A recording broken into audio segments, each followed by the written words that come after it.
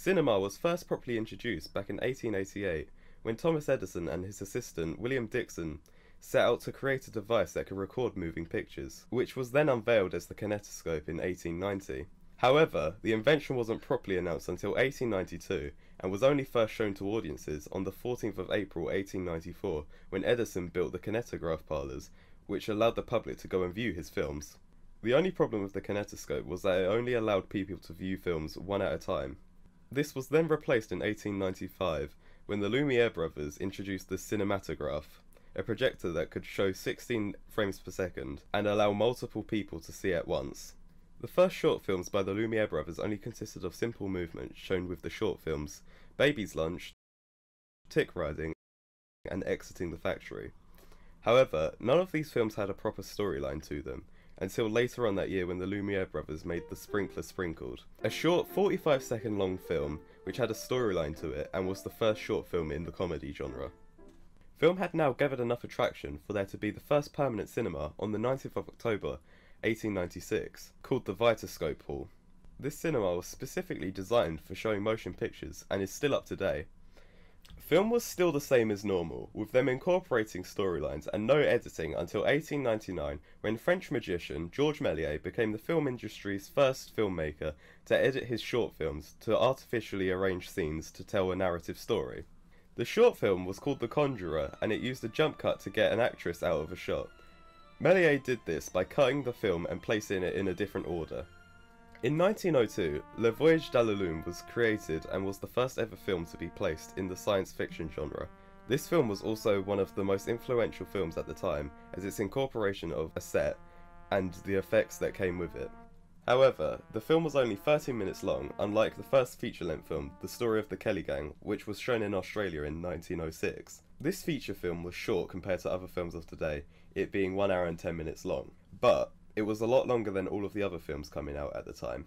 Because of the first feature-length film being made, Britain finally built their first purpose-built cinema in 1907. By 1914, the UK had now gained a number of 5,000 cinemas and many feature-length films have been made.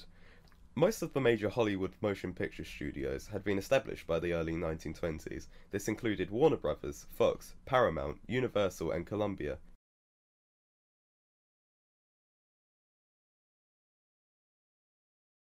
Despite the films themselves being silent throughout the early era of cinema, sound has always been strongly linked with film since the very beginning of its conception. Theatres from the 1890s to the 1920s would play films alongside an organist or a pianist. Some films with a higher budget would even have full orchestras to accompany their films. But even the concept of syncing video and audio was something filmmakers wanted from the very start.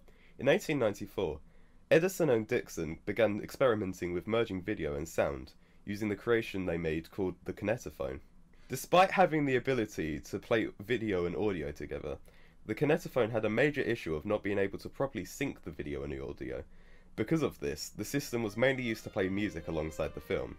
As well as this, the amplification of the kinetophone was too weak for large audiences to properly hear, so most theatres continued to use live musicians to accompany their films. However, in 1919, European inventors Joseph Engel, Joseph Massoli and Hans Volt created a system called the triergon, which recorded audio onto the film reel, therefore removing the syncing issue. Film companies and theatres, however, weren't willing to accept pre-recorded sound as a proper element of cinema, thinking it was just a fad and that it would pass on, as well as thinking that implementing sound would be a huge financial risk due to the new technology they would have to license and the live performers they would have to lay off. Because of this, film companies refused to use pre-recorded sound in their films and continued to create silent films.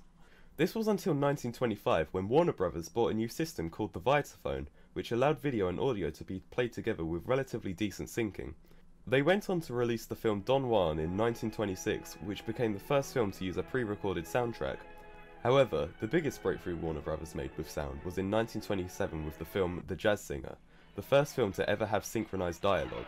Wait a minute, you ain't heard nothing yet. Which included singing and an improvised monologue by the main character. Oh, I'm going to take you to Coney Island.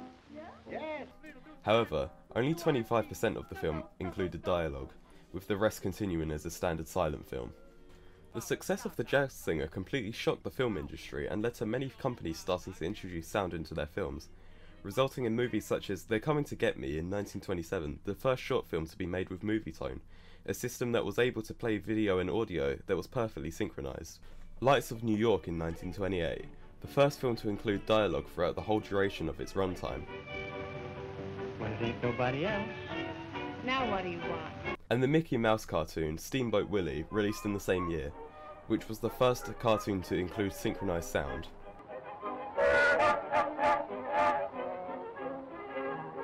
From the year 1927 to 29, around $300 million were invested into adding sound into films, resulting in 75% of films to be considered talkies by 1929.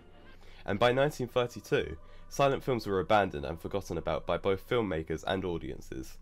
The inclusion of sound created the opportunity for completely new styles and genres of films to be produced, such as musicals, spoken comedy, Gentlemen, I bring you banquet. Food. animation with dialogue, Hello there. What's the matter? and horror with eerie soundtracks. You killed her as I am about to kill you. Progression of sound technology in film remained relatively stagnant throughout the 1930s. The United States agreed that the Fox-owned Movietone and the RCA Photophone would be their standard sound system, and Europe had the Tobus Klang film Triagon as their standard system, and filmmakers remained comfortable with the quality of sound in their movies they were creating. No real progress was made until 1940, when Disney created Fantasia, the first film to be created using multi-channel sound with a system they called Fantasound. This created the concept of surround sound, as Fantasia used multiple audio channels to output their sound, specifically having left, centre and right front channels, and left and right rear channels. Many theatres shortly after began to implement surround sound to increase the quality of their films.